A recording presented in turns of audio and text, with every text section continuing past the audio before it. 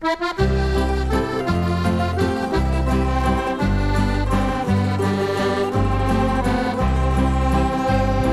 rest you, John Joe Riley, 'neath the cold November air, as the grey dusk falls so swiftly on the plains of old Kildare.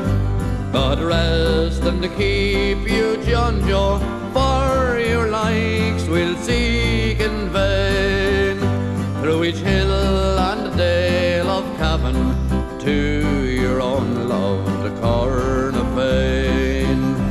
God rest you, John Joe Riley, 'neath each bright November star. His hero deeds are tales tonight by firesides near and far, while by quiet lakes in Cavan men can hear the banshee wail, for the bravest heart of Breffni, for the pride of all the Gael. They grieve for him in Kerry and through Mayo, Louth and Cork, while his keen goes surging onwards to the sidewalks of New York, where the exiles throng to cheer him on that ne'er forgotten day, when victory crowned his high renown 3,000 miles away.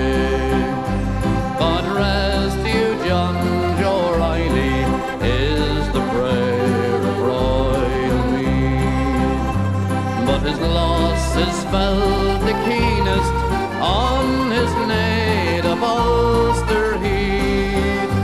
Through the length and breadth of Breffni, hearts are sighing one refrain.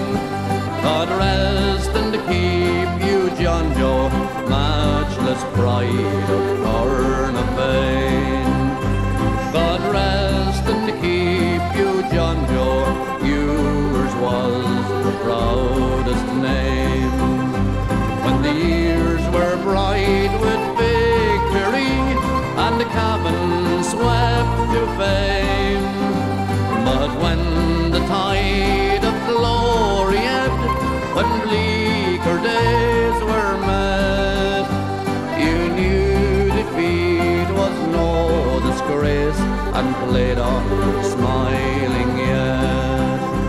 God rest and keep you, John Joe, may he count you with his own, while Ulster mourns your passing from the arts to Inishowen.